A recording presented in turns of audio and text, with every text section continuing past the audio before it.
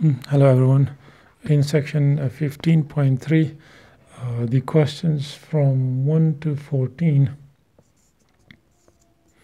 they're asking you to find the average rate of change, the average rate of change in the function y is equals to f of x when x is changing from x1 is equals to -1 to x2 is equals to 2. So the average rate of change is denoted by, or the formula is denoted by, the change in y divided by the change in x. So you can write this as the change in y. So if you write down, you can write this as y2 minus y1 over x2 minus x1. And if we use this function, then if I put x1 here, that will give me a y1, and if I put x2 here, this will give me y2. So y2 would become f of x2 minus y1 would be f of x1 divided by x2 minus x1. So if you are given any type of function, now you can find out the average rate of change in the given function. So the first one is given as y is equals to f of x, and the f of x is given by 3x squared. So what we need is, we are given x1, we are given x2. What we have to find is f of x2 and f of x1. So if we want to find out f of x1 here is -1, so we can put, for x1 we can put -1, and in the function we just replace x by -1. So 3 times -1 whole square, and the square of minus gives you 1, so that gives us 3. Now we can find out f of x2, and x2 is given by 2. So in this function we replace x by 2. So 3 times 2 square. 2 square is 4. 4 times 3 is 12. So now we have f of x1, we have f of x2, we have x1, and we have x2. So we can find out the average rate of change of function y with respect to x. So f of x2 is 12 minus f of x1 is 3, x2 is 2, minus x1 is -1. So we can say that 12 minus 3 gives us 9, and this is 2 minus becomes plus. So you have 9 over 3, which is 3. So the average rate is 3. Now in question number 5, the function is y is equals to f of x, and that is x squared divided by x plus 4. So if we want to find out f of x1, that would be f of -1. Replace x here in this function with the -1, so -1 square divided by -1 plus 4. Square of any number becomes positive, and that gives us 3. So we have 1 over 3 for the f of x1. F of x2 would be replacing x with the 2. So we have a square of 2 and 2 over 4. That becomes 4. The down one, 2 plus 4 gives us 6. We can cancel these both by 2. So this gives us 2 over 3. Now we have both the values for f of x1 and f of x2, and we can substitute that in the formula of average rate of change. F of x2 is 2 over 3, f of x1 is 1 over 3, divided by x2 is again 2 minus 1. So here we have 3, we already know that, minus plus, and plus 1 and plus 2 gives us 3. We can take the LCM of this one, so that is 2 minus 1, and here we have 1 over 3 divided by 3, so which means 1 over 9.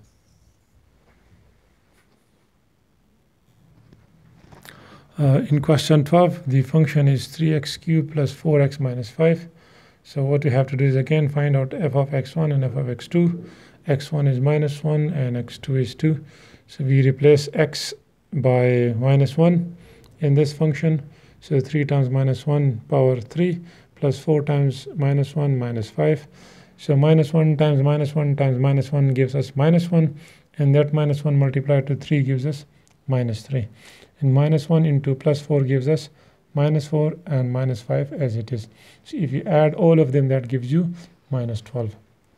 Now we put, for x we replace 2, so that is 3 times 2 cube plus 4 times 2 and minus 5. 2 times 2 times 2 gives us 8, and 8 times 3 is 24. And 4 times 2 gives us 8 and minus 5 as it is. So if you subtract them these things, that gives us 27. Now if we replace all these, substitute all these values in this formula, the average rate of change would be 27 minus 12 divided by 2 minus 1. So 27, this minus into minus gives us plus. So 27 plus 12 divided by, and this gives us 3. So 39 divided by 3. So if we divide this by 13, this gives us 13 into 3 gives us 39. The last question is about is the function f of x is equals to x power 4 minus 10. So if you want to find out f of x1, that is replacing x1 by minus 1, its value. In this function we replace x by minus 1. So minus 1 power 4 is plus 1 and minus 10 as it is. If you subtract them, that gives us minus 9.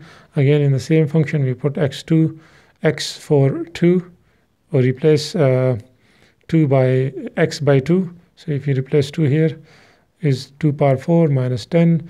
2 power 4 is 16, and minus 10 gives us 6. So now substitute these two values and these two values in this formula of average rate of change. So 6 minus 9 divided by 2 minus 1. 6, the minus becomes plus, so 6 plus 9 divided by 3, that is 15 divided by 3, and this gives us 5. So the question number 15 is about, it says that a ball is thrown straight up into the air. It says that a ball is thrown straight up into the air. The height of the ball can be described as a function of time, which is this one. And h shows the height in feet, and t time is in seconds. And they're asking you to find out the average rate of change in the height between when t1 is 0 and t2 is 2. This is part 1. Then second part says t1 is 0 and t2 is 4. And third part is t1 is 0 and t2 is 8. So the first thing that we have to do is find out the formula, which is this one, that the rate of change of, average rate of change of height with respect to time is given by h of t2 minus h of t1 divided by t2 minus t1. So what we need to do is to find out this and this, because t2 and t1 is already given. So in this height function, we have to put first t1, which is 0. So for all t we will put 0, so that gives us 0. Now to find out h of t2, for t2 we will put 2. So in this function for t we will put 2. So minus 16, 2 power 2 plus 128 into 2. So when you calculate this one, this gives us minus 64, and that 128 times 2 gives us 256, and if you subtract them, it gives us 192. So substitute these values in this formula and the values of t1 and t2. So 192 minus 0, 2 minus 0, so that gives us 192 divided by 2, which gives us 96. So the average rate of change in height is 96 feet per second. In the second part, we just replace t1 by 0 and t4 by t2 by 4. So if you put t as 4 in here, we get 4 square is 16, 16 times 16 is 256, and 128 into 4 gives us 512. If you subtract them, this gives us 256. Substitute that in the formula. So 256 minus 0, 4 minus 0, and this gives us 64. Now in the third one, what you have to do is you have to just replace this by 8 and calculate the values. This would be 8. So the rest of the calculations you have to find out. So that is 64. You can simply multiply them for 6, 24, 36, 4, 2. So that is minus 10, 24, and 64, 16 plus is 22, and 8 plus 0 is 10. So that gives us a 0. And now we have to put these values in here. So 0 minus 0 divided by 8 gives us 0 feet per second. Right? Now in part B, they're asking you how long does it take for the ball to hit the ground, which means when would be the height 0. So when in this function, if we put height is equals to 0, so we can write this as 0 is equals to minus 16 t square 128 t. Now we can see that here t is common. So here is left minus 16 t plus 128. You can write this as t into minus 16 t plus 128 is equals to 0. Right? They're both the same things. So now this means that either t is 0 or minus 16 t plus 128 is 0. So this means if I leave minus 16 t here and take the 128 to the other side, and if we should divide both sides by minus 16, this minus 16 will cancel that one, and here we have t is equals to, this minus will cancel this, so you have 128 over 16. You can simplify it starting from 2, or if you have a good knowledge of cancellation, you can do it with big numbers. So if you start with a 2, that is 8, that is 6, 64, and 8 are 64. So your t is 8 or your t is 0. So these are the two conditions. When will be the height 0? When will be the height 0? When time is 0 or when time is 8. Time 0 means it hasn't even started. So you cannot take t is equals to 0 because it hasn't even started taking up. So if it's already gone and then it's coming down, then it has to take some time. That's why your answer should be t is equals to 8.